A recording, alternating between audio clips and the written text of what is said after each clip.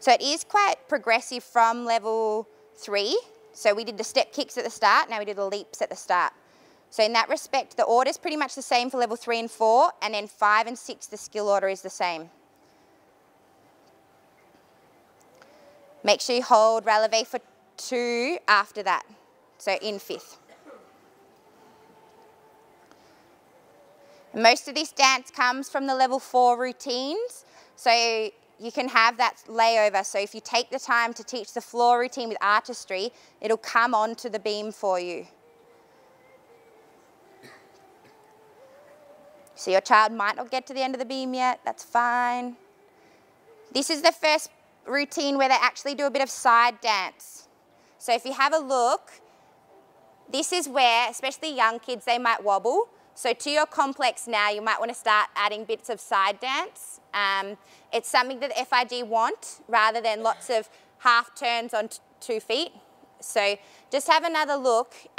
Little kids will probably wobble on this. So I'd really work their confidence on being side onto the beam. So there is a transfer of weight. And see, Bailey does a little like switch of her feet for her dismount. Do you want to have another look? So she obviously likes to do a backward straight jump with her right foot in front. I would actually get them to do it with the foot that they will do cartwheel step in from, because obviously it's cartwheel step in, straight jump progression, or round off, double back, whatever. We look long term. So I would make sure they're doing that straight jump. If they're a lefty, that they've got their left foot in front, whatever works for them. Yeah. And just Bailey does do a little bit of a switch so she can get her right foot in front. It's quite clean. You don't even really, like, it doesn't take away from the tempo at all. So transfer of weight. It's a quarter turn on releve, and then she just switches the foot behind. Do another look. I would make sure to teach that quarter turn on the releve. Otherwise, it won't look very nice. Yeah? You want the whole thing? All right. So the mount's the same as your level 3. Make sure your straddle is held. They come up from the pike the same, but it's just a different bit of arms before the leaps instead of the kicks. The arms are held back the whole time. So some of us, we used to do that. Yeah, so the arms are held back the whole time. You might want to change that. So this is a passe half-half. And then hold releve on 5th. It's not on the video, but pop that in. There's a lot of fondue work, which is good for their leap preparation. So it's a straight jump, split jump for this one.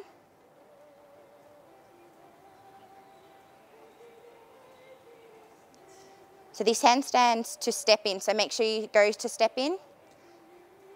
And then switch the feet if you need. Yeah, do you want one more? One more? No? Yes? Yeah, if you buy the manual, you can watch it. Yeah? So, yeah, this routine has a lot of, it's not as much fondue work as the level 3, but there is a lot of 4th position where the weight is evenly distributed. It's the same in the floor routines for level 4. So just teach your kids that, you know, when you're in this position, your center of gravity should be right through the middle. And then there's a lot of like flicking, and if it's a passe, make sure it's a passe. This just looks nothing. So really get them to work the passe. Their turns will be better for it. Their turns will look more artistic. So just be quite specific with where their legs and arms are. Let's have a look at level 5. Any questions on level 4? Nope. The text is spot on. It's pretty clear. I'd just really there's pictures. So this is where we start having different elements that we can add. So this one, Bailey's going to do a TikTok. So does that straddle hold need to be before 5? Yeah. That's from the floor routine. So it might look crazy for beam, but it's from the floor routine. So you can add that in. Her arms will finish there and she'll dance from there.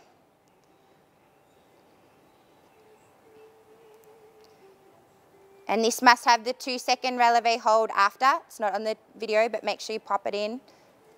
Yeah, in the text. So this full handstand to step in. That handstand might have to be held, I think. 3 seconds, yeah. So you've got more dance on the side again. So progression from level 4. Straight jump, split jump again. So that was a passe releve and then you step behind. So you might want to add a bit of that into your complex now. That bit we might need to work on. So really staying low in the fondus there. And then punch front, or you might cut with straight jump at level 4. Yep, either or. Do you want to have another look? Oh, this is with the cartwheel. Let's keep watching. So the dance, in the text, it says, if you do a TikTok, do it this way. Like the dance, if you do the cartwheel, this is how you do the dance. If you do a back walkover, this is how you do the dance. It says for every skill how to do the dance. So you don't really need to think about it too much. So a lot of deep fondue work.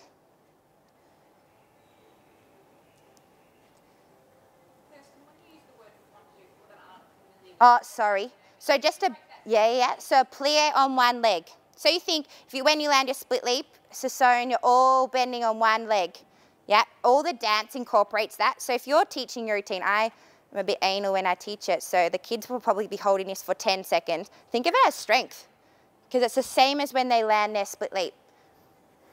There is a glossary in the manual with all those terms in there. Yep, sorry, just ask if I get carried away. Yeah.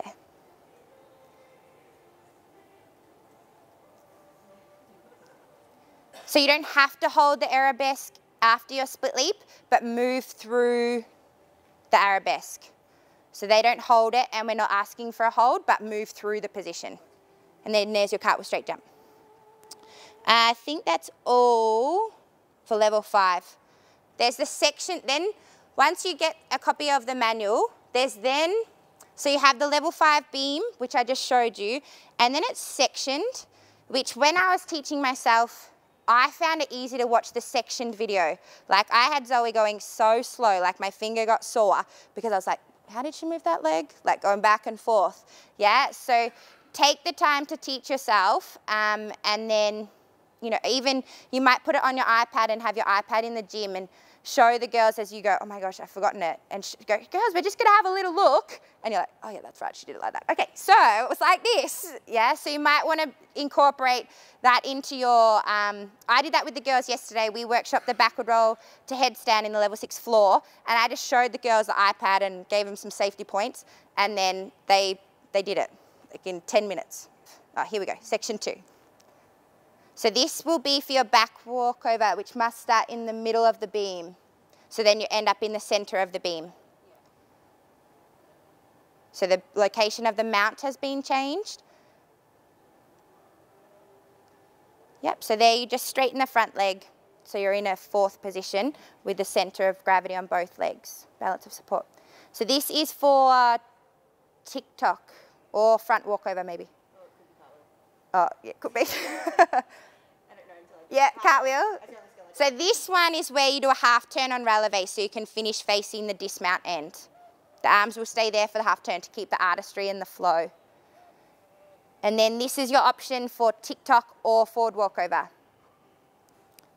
I think for TikTok you might have to start in a little bit because you don't travel as much as a forward walkover, whereas the forward walkover you'll need to start at the end. So that's your forward walkover. And then it's pretty much the same as your back walkover. So you finish in the same spot. Oh, you might even do it for the TikTok. No, I might do different things. I don't know. It might seem daunting, but once you do it a few times and you get your head around it, it's really actually not that bad. Yeah, so that was your TikTok. Yeah, so just start further in for the TikTok. Yeah? But then if you have a kid with tight shoulders, their TikTok might be like quite long.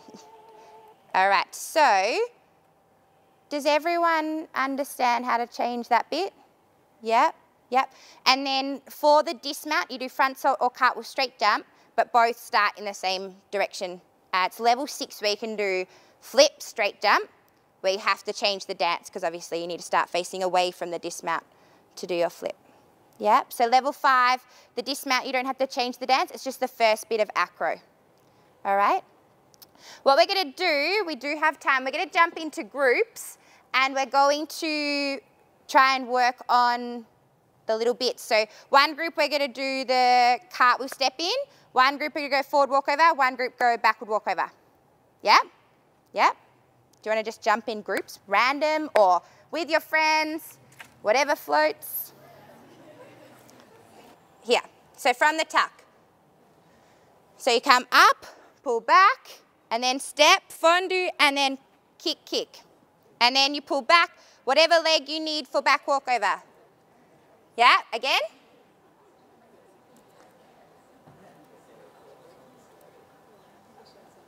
Do you want it slow? I don't know how to do slow-mo here. So you should have, does that work? Yeah, so the arms are pressed up and back. You're bending through the support leg, so your back leg, front foot pointed, yep, chin lifted, and then you transfer the leg behind, so the center, the base of support is the same, and then you flick the back leg, 1, 2, and then step back onto the back leg, and that should be your leg for back walkover. If it's not, we need to start with a different leg from the pike, yeah? Yep, do you want to go again? Here. So you've got your tuck. So if you want to do a different leg back walkover, so Zoe does right leg. If you want to do left, start the pike on the left. Yep. And then your back arm comes back, so the same leg that's in front. Yep. So if you're, so that Zoe's got, that's the right, this is the left.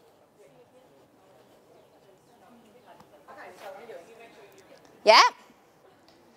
Guys, you have the DVD. It's all good. We're just trying to get you ideas on how you can transition. And then step forward, bend the support leg so the arms just swing up. If you want to just leave the arms out for now, that's fine. You can just work the legs. Keep the weight on that leg as you bring the front leg behind. The arms come down. This is in the floor routine, which we'll learn later as well. Then you kick behind, step back, and then you should be able to back walk over from there. Yes? You can walk over from there? Yay! One more time. Got it? And then behind, flick, flick. Step back, and you're ready to walk over. Ta-da! All right. That first part of the dance is the same regardless of what skill you do next. So do you want to learn for cartwheel now? Yeah? All right, ready for cartwheel. Let me find it, though. I'll run down in the break if I need to. I'll be, yeah. So this is from the end of the back walkover. We'll leave that for now. Ready? So this is your cartwheel. Oh, the dance is exactly the same. Exactly the same. And then step back. That should be a cartwheel leg. Just a different spot. Yeah. So don't start in the middle of the beam. Yeah? You good with that? All right, let's have a look at out of the back walkover. So it'll be about here. So you go back walkover. Yeah, you've got to get rid of that. So the back walkover, the arms will finish forward, palms face down. The weight will be in both feet at the moment. You will straighten the front leg as the arms swing around and to your face. Yep, so the weight should be in both legs. The front foot is turned out. Yep. Yeah, yeah. Yep, again. I think that was about 34. So you finish there. The arms swing down and around as you straighten the front leg and then pull into your face. Yep. Cool, you've done back walkover. All right, let's have a look from the cartwheel to lunge. So finish in lunge. So same finish position as your back walkover, arms forward. Your arms will swing around, but I think you pull up to releve. Oh no, you still go to fourth first and then releve with the arms there. This is your bit. Hang on, that's for your back walkover. All right, let's go from the cartwheel step in. So the dance before, so pull up, tall, arms around. Yep. Bend both legs. Point the front toe, but the weight should be quite heavily through the back leg. So the front toe is really light in support. They'll have to use their quads and their glutes. Great feel landings. And then step forward, arms sweep up. Again, weight through the back leg. The heel should be pressing really strong through the floor. And then they flick back, still keep the bend, and then flick, flick, step back, pull up. So you're going to go cartwheel to lunge. Da-da-da-da-da. From there, sweep arms up, straighten the front leg. So arms sweep around and then lower to passe. This is still a half-half at level 5. So still have the 2-second releve hold on 5th at the end. The arms stay by side. So here you'll finish on releve. Yep. And then step forward. This is like the one skill we actually present. Yeah. The only skill, pretty much. And split leap. Split leap, and you'll notice it's exactly the same present for both. You releve to the side, so make sure that is a quarter turn. And then they should finish with their feet wide enough that they should feel quite stable on the side of the beam. Like some kids have never worked the side of the beam, so they'll wobble and sway. But if you look back, Zoe did a releve turn, so that legs end up with quite a wide base of support for you. Then the shoulders shrug. The front leg came behind through passe. Sorry. Jump and jump. Land. The front leg comes through passe to 4th. When you slow it down, you realize how many positions you've done. 1, 2. And then flick, flick. With the hands. There are like 50 million fourths. I know. Ready? From there. Routine for one day, so. Oh, are you right for the next section? Yep. It's okay. It goes from that bit. Yeah, it will be right. This will show you that bit again. So flick, flick. Then you pull up on the back leg and you should be able to leap from there. Yep, so 2 or 3 steps leap. Is everyone right with that leg? 2 or 3 steps leap. You work through the arabesque, step forward to have the weight on the front leg, back foot pointed behind. Yep. We will dance from there. Oh, that's your body roll up to releve. Yep. With this one, I would teach without the arms and then add the arms. Yeah. And I'd teach it on flat and then go to releve. So you bend through both legs with the releve. So if you, learn it on flat, then learn it with the arms, then add the releve, then add the arms, Oh, okay. This bit we do 2 or 3 steps on releve with arm movement. So we're not just walking on releve. They're quite quick as well. So notice the tempo change. This is up and hold and then 1, 2, 3 and turn 4. Yeah, that was nice. Yeah. Do one more time? Oh, way too fast, sorry guys. So from your leap, and body roll up, and then 1, 2, 3, and turn 4. And then we have 4th again. So lower the front foot out to 4th. Yep. It's a nice stable position, so yes, so the kids are going to love it. The arms are by your side. Oh, another fondue. So weights on the back leg. Sit really heavy through the back leg so the knees can be together. The palms are out, the chin is really lifted, and the chest is really open. But the core is still engaged, so you're protecting the lower back. Then step forward, the arms drop down. This is from the floor routine.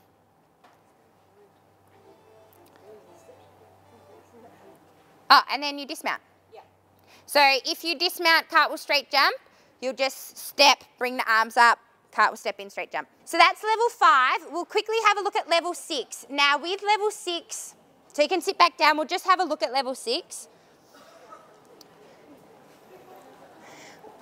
With level 6, it's optional or compulsory.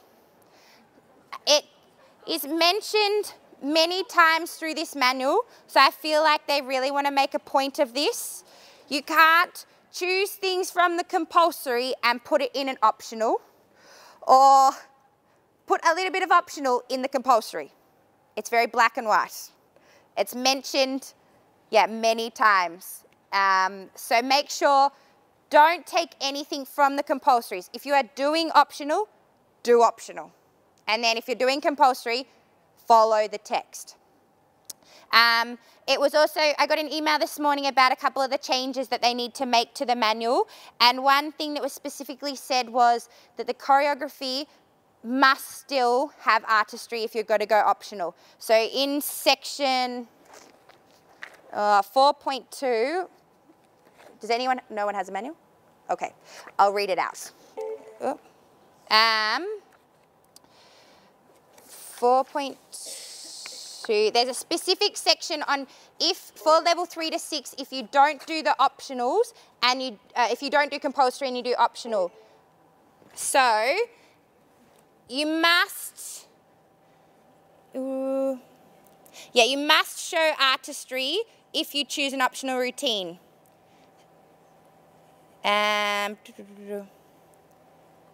Yeah, that's all it really says. Okay, but it harps on a lot about it. So you can get artistic deductions if the routine you chose does not have flow and rhythm and expression and tempo. So if you're not sure that you can create a routine with tempo and artistry, use the optionals, use the compulsories, that's there for you. It makes sure that everything is covered. If you don't though, just use it as a base maybe, and then go from there. Don't use it, and then add parts or whatever, all right? But use this, like learn from it so you can see that there are no extra steps. She's made sure that the correct leg always ends in front, and use that as your guide. But we'll have a look at level 6. Are there any other questions on whether you to choose compulsory or optional? No? Nah, just choose it amongst your club, or your head coach might decide for you. Have a look at your kids, or the number of kids you have in your group. If you have 20 kids, maybe go compulsory.